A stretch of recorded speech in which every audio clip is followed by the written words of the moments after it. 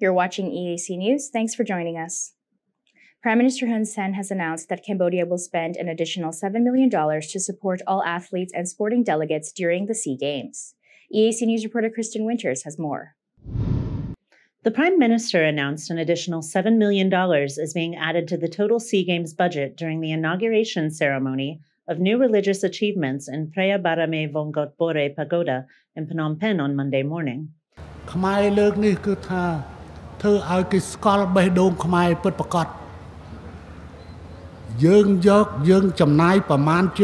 million timeទៀតដើម្បីចិញ្ចឹ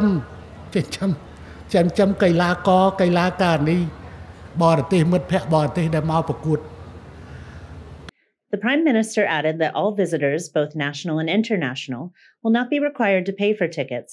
Spectators from abroad will only have to cover their cost of accommodation, meals, and travel. During a recent press conference on the progress made in preparing for the SEA Games and ASEAN Para Games, the Secretary-General of the Cambodia SEA Games Organizing Committee, Vat Chamron, shared that the country will spend around $124 million to host the 32nd SEA Games.